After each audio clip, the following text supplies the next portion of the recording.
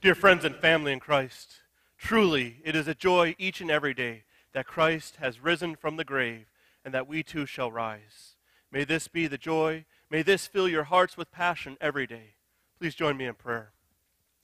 Heavenly Father, we give thanks to you that you have sent your Son Jesus to take on human flesh, to die on our behalf, to give his life so that we might have life eternal. We pray that each day that we would just remember this promise, remember this blessing. Help us each day to remember that you are with us always, that although at times we feel apart, that you never leave us nor forsake us. Lord, may this be our hope, may this be our joy, until we walk with you in eternity. This we pray in Jesus' name. Amen. Stranger danger. Many of you, as you have children, or as you were children at one time yourself, have heard this phrase, stranger danger. It's a simple phrase which you can figure out quickly, is a quick reminder for children to be careful, not to get into people's car, not to talk to strangers, not to talk to certain people who they don't know. And there was probably a time in your life where you remember where strangers were not so dangerous. But now, in the day and age that we live in, we have to have all kinds of safeguards in place because certain strangers are dangerous. I remember when I was growing up, there was a song that was on Sesame Street. Now, that kind of tells you, I think that's still on TV, but probably all reruns now, but it said, the song went, "Danger, it's no stranger." And how true it is all around us in certain strangers. Last year, my family and I, we went to my sister Abby's, my youngest sister Abby's, it was her internship placement service. I know that's a whole bunch of words together, but she was preparing to become a director of Christian education in the church, and we went to attend to see where she would be placed to support her. And while we were there, we figured we're going east, and we're going a few thousand miles east, so we might as well see friends and family. We traveled up to see our friends, the Huttons, who were up in northern Wisconsin, and they took us one day to this place called Monkey Joe's. We got to Monkey Joe's, and Monkey Joe's is basically, if you know what a bounce house is, imagine about 30 of them all together under 1,200 square feet of a warehouse. Anyhow, we got there, and this is a place for kids to play and parents to play. But the first thing they did was they rolled back Jacob's sleeve. It was cold after all.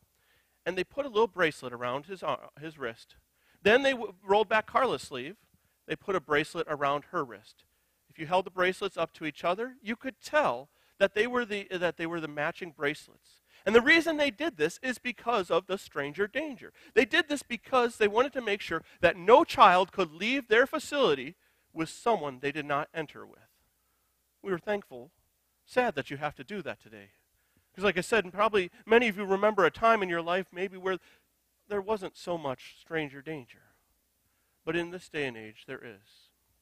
And the reason I bring this up is because even though we shouldn't have to talk about those disciples on the road to Emmaus being in any stranger danger, weren't they after all?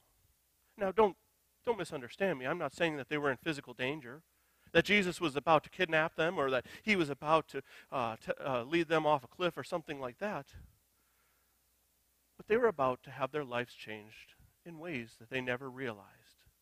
They were about to have their hearts changed in an unexpected way, in a way that they could not prepare for, in a way to some of us that might seem somewhat dangerous. Because after all, isn't that Christian walk a little dangerous? Let's go back to that road to Emmaus. It's only 60 stadia, about 7 miles walk between Jerusalem and Emmaus. The disciples, as they were walking along, they probably were pretty sad, pretty downhearted. Scripture says that when Jesus asked them what they were talking about, that they were saddened. As we walk along with them, we can imagine what they must have been going through. Losing someone they loved, witnessing the terrible things that had happened, and all this probably in a time they thought they were going to celebrate. Here they had probably come to Jerusalem for Holy Week. They had come to see this great rabbi preach. They had come to celebrate the Passover. But now everything was upside down. We've gone through times in our lives that way, haven't we? So we can walk with those disciples towards Emmaus. Not so much of a walk, but more of a trudge, more of sadness. Every step weighs more than the last. And then the stranger comes along. We don't recognize him at all. The Bible doesn't tell us exactly why they didn't recognize him. Maybe it was divine intervention. Maybe it was because it was starting to get dark. We don't know. All we know is that when he spoke to them with authority. He spoke to them in a way that was not just accepting this poor me attitude they had. Because after all, wasn't that the attitude they had? This poor me attitude. Oh me, oh my, pity me because things didn't go my way. No, listen to again how Jesus responds to them right away. How he starts his Sunday School 101 lesson. How foolish you are, and how slow of heart to believe all that the prophets have spoken. Did not the Christ have to suffer these things and then enter into his glory? Did not the Messiah, the anointed one, didn't he have to suffer these things so that you could be saved? As they walked along, as we walk with them, even still, as Jesus preaches, as he teaches, we know that there's something about the message, but we can't put our finger on it. Then he's about to go on a little further. And we know it's only proper to invite him in. Because after all, walking along this road, there could be dangerous strangers along the way. We wouldn't want a bandit or a robber to attack him. So we invite this stranger in. And then the crescendo of the evening hits. As he breaks the bread, things change. Hearts change.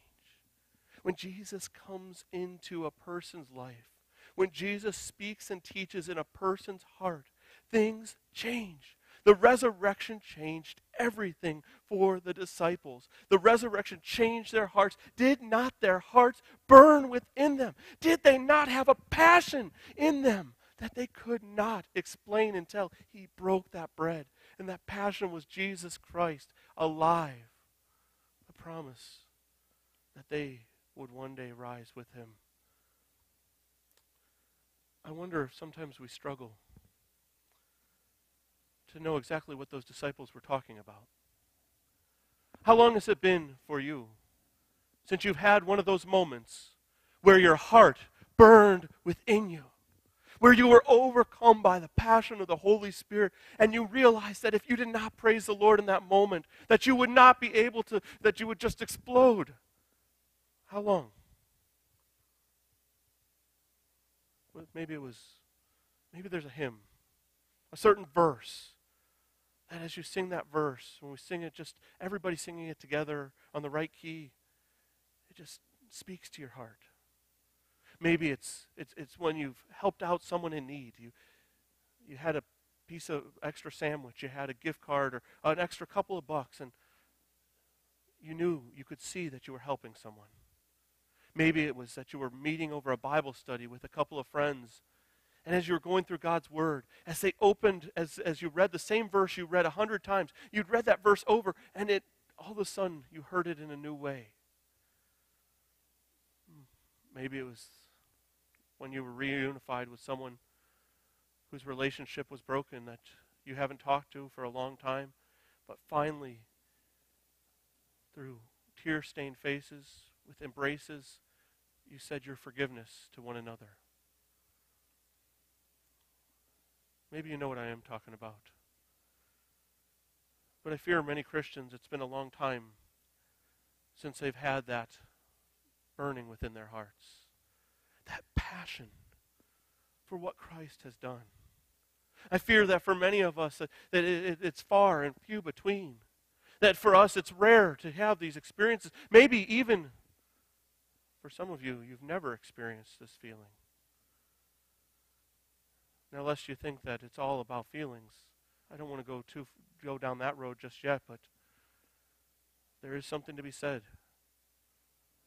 about that change that God does in your heart. And it is more than a feeling. It is more than an emotional response. It's more than just for one moment crying and more than one moment laughing and more than one moment not even being able to explain the emotion. Because when the Spirit comes within you, when God claims you as his very own, it's something that you can't explain. I can't explain. No doctor or PhD could explain. But I wonder, when is the last time you had that burning in your heart? For many of us, maybe it's because we don't have time. Maybe our lives are so busy. We know that we have to be here, there, and everywhere all at once. We know that there's so many stressors, things that we're already thinking about this afternoon, for tomorrow. Maybe for some of you, it's so many gadgets and gizmos. You have your smartphone and your tablet, and you have your television, and you have your music playing, and there's always some kind of noise in the background.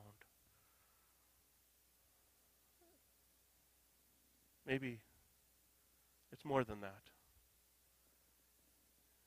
Maybe it's fear. Maybe it's not just a matter of time or priorities, but fear. Because having that change in our lives, having that change in our hearts, it means letting go. It means that we are not the ones in control. It means we are not the master of our destiny, but turning it over to God. Here we have this beautiful confession that Christ places his name upon our hearts in baptism. This beautiful promise that he's always with us in his supper. The promise that he walks with us every step of every day. But how often do we struggle to let go, to put things into his hands? How often do we struggle to take that step because we fear it might be dangerous? We step out, we expose ourselves. It's more than just saying we trust God, but actually trusting him. It's more than looking at the world around us and saying, Lord, I know it's in your control, but I have to do something. But saying, Lord, I know it's in your hands. Many of us, it's hard for us to let go. That old pride lives within us. That pride continues to lead us to think that, well, no, there's got to be a part that I can do. There's got to be something. I've got to hold on to the reins of my life at least a little bit. And that's why we go to Luke 24.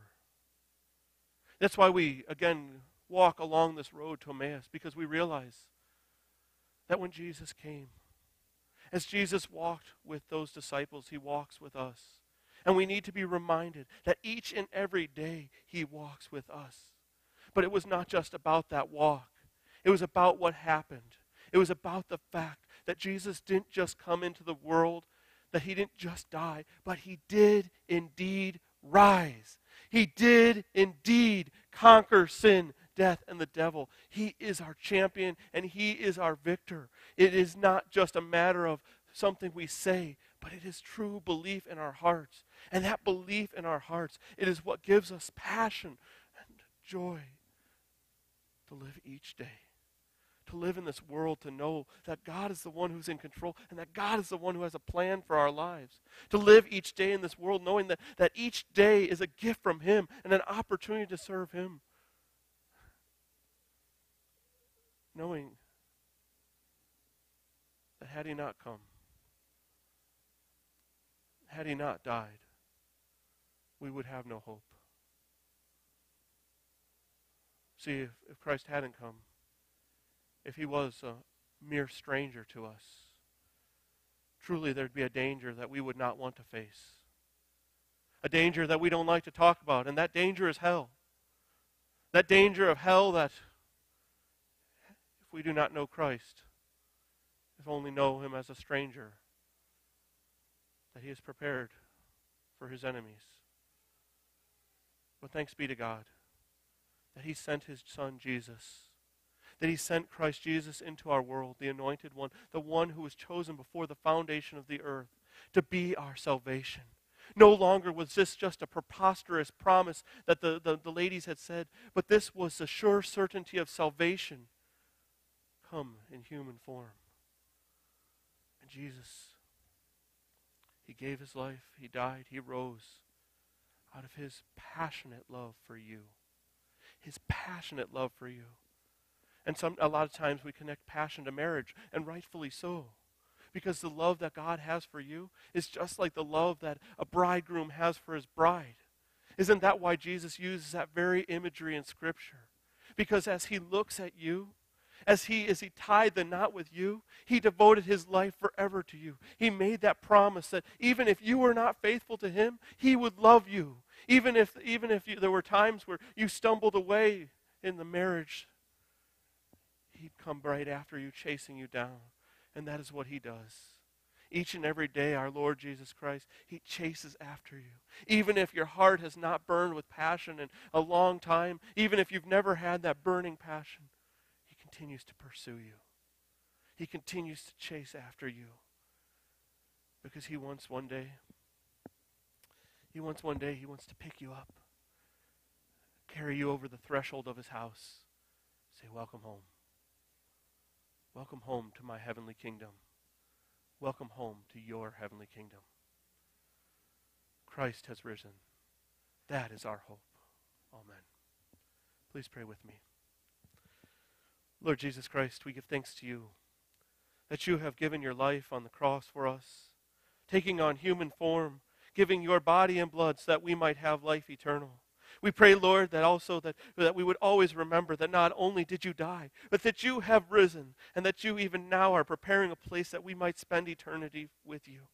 Lord, we pray that each day our hearts would burn with the hope and the passion, not a mere emotional response, Lord, but the full assurance and hope and joy of knowing that we are yours, that you have called us your bride, and that your love for us grows each day. Even though sometimes it's undeserved, you continue to pour it out upon us. Lord, may we know this love and this passion that you have for us. May we love you as you have first loved us. In all things we pray in our risen Savior's name, Christ Jesus. Amen. Alleluia, Christ has risen.